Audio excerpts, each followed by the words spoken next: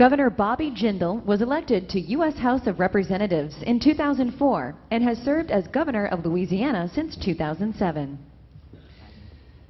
Governor Jindal, if you are the next American president, I think most people would agree, you'd be coming into a very divided America on race relations, income relations, a lot of talk about who has how much and how much money and who doesn't and what you do about that.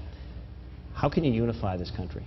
Jack, I'm so tired of this president and the left trying to divide us. You're exactly right. They try to divide us by gender, by race, by income, by geography.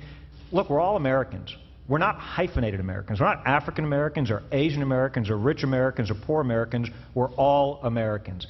This president's done an awful job. The left likes us to see ourselves as victims. It benefits them politically. As president, I'm going to unify the American people and say, look, we all benefit when we grow the economy. We all benefit when we shrink the size of the federal government. This president's trying to turn the American dream into the European nightmare. He's trying to make us more dependent on government. Give Bernie Sanders credit. At least he's honest enough to call himself a socialist. Hillary Clinton, President Obama, they're no better. They're just not honest enough to call themselves socialists. So as president, I'll unite the American people. No more hyphenated Americans, no more divisions. I want to come back to balancing budget, making Washington work for us again. I think there's this feeling that almost everyone, regardless of their political affiliation, would agree that Washington is not working for America. In fact, it may be working against us. You have a good story to tell. We have a few other governors here have a good story to tell, balancing the budgets, cutting the deficit, growing jobs. How do we believe that you can actually go to Washington if elected and change the culture of Washington to actually balancing budgets and making the American people feel good about our government again? Jack, that's a great question. Two things. One, we got a lot of talkers, we need to do it. So we've cut the size of our budget in Louisiana 26%. We've cut over 30,000 fewer state bureaucrats than the day I took office. I had Democratic majorities in the House and the Senate my first term.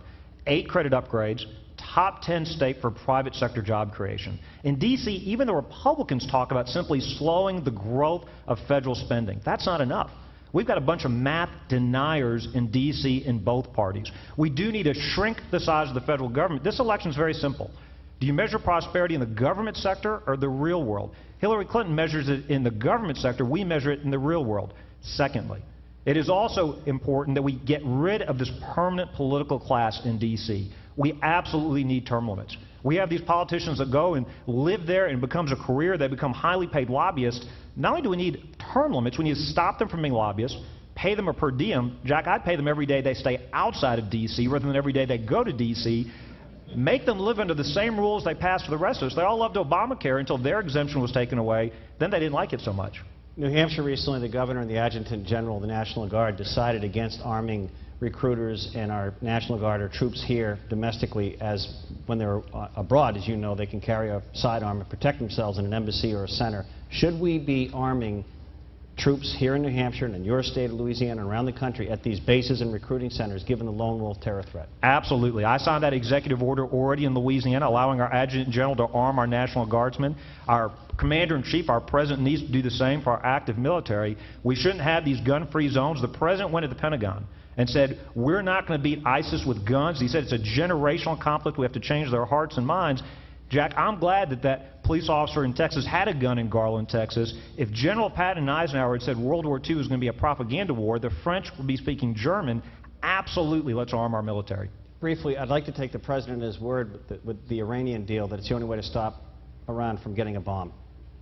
Do you agree or disagree, and what would your plan or deal with Iran be? Absolutely disagree. This is a bad deal. He's declared war on trans fats and a ceasefire with the largest state-sanctioned sponsor of terrorism. Look, a good deal would say anytime, anywhere inspections, would say no centrifuges, no enriched uranium, would say they have to cut off ties to Hamas, Hezbollah, and terrorist groups. They have to recognize Israel's right to exist. They have to free those American prisoners.